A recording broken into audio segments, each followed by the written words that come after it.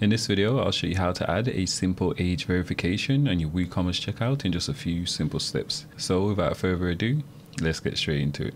Okay, so currently we're on our demo site here and we're on the checkout page, right? And if a customer were to try to check out, here we've got this notification informing them that we do need them to enter in their date of birth and they need to be 25 years old or older to be able to proceed with their purchase, right? So if they enter in a date of birth which is obviously younger than 25, then they won't be able to proceed through the checkout. So let's do something like, since this is a lot older than 25, we should be able to complete our purchase, right?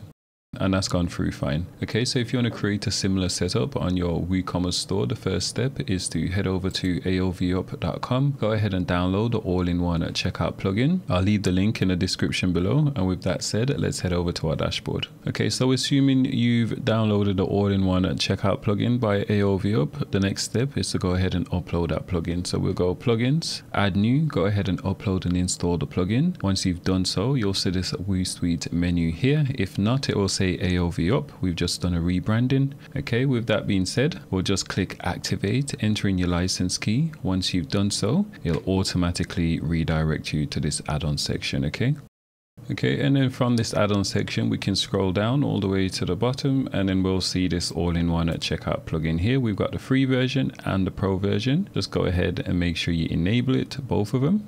And now we can go ahead and create our age verification field. So we'll just click on AIO Checkout here. If you don't see this menu, just refresh the page and you should see it. Okay, so now the next step is to create a new checkout form. So we'll just click create new checkout. I've already created one, so I'm just going to go ahead and edit this one here.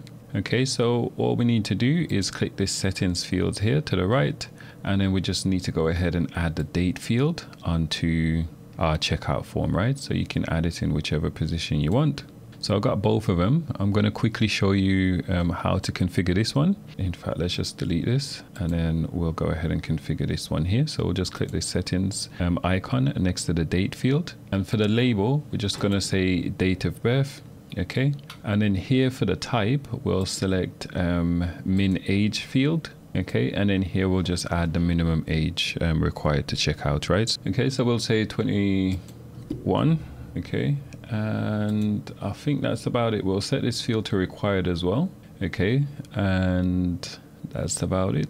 As I said, we can rearrange the field to whichever position we want. And now we'll just navigate to the design tab, and then here we can specify our checkout page design. Okay, so you can use one of our custom templates, or you can create a template from scratch, or you can use your theme default template, right? So if you wanted to use a theme default template, you can choose to use a single column layout or a 2-column layout. Okay, I'm just going to use one of our predefined templates. Okay, so I've already selected it here. And for the thank you page, again, we can go ahead and customize the thank you page. So again, we can use our theme default thank you page, or we can use one of our custom thank you page, or we can create one from scratch.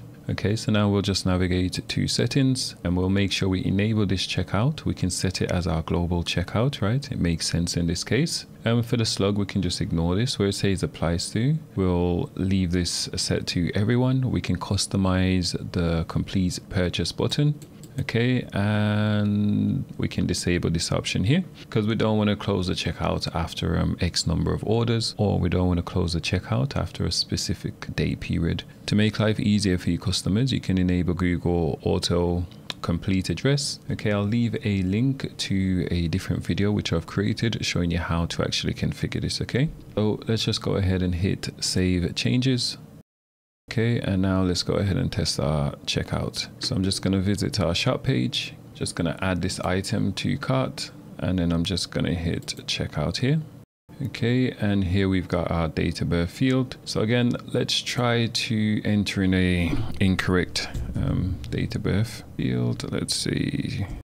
And now let's go ahead and try to purchase. Okay, so here you can see it's clearly saying that you need to be 21 or older to be able to proceed.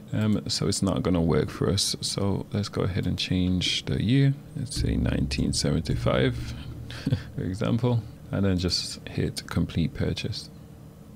Okay, and our order's been processed fine. Okay. And that's a quick and simple way to add a age verification field to your WooCommerce checkout.